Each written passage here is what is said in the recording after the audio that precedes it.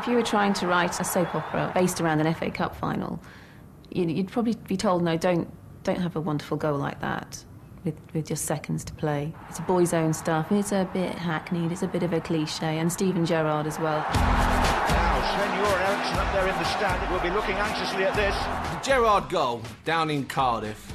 Astonishing goal. It was late in the match. What was it, about the 99th minute? I mean, it was that late, it was ridiculous. He's cramped, he's got full of cramp, and he can't move.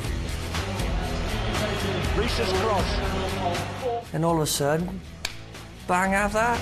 Oh, it's fallen. Gerrard!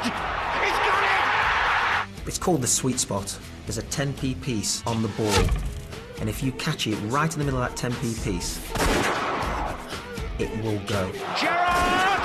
He's got it! Oh, Steven Gerrard!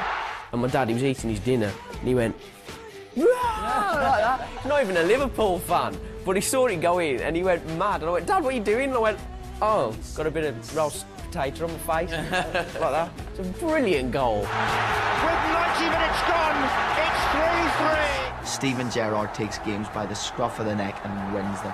And that's why it was the Gerrard Cup final. It will always be known as that. Steven Gerrard has got his hands on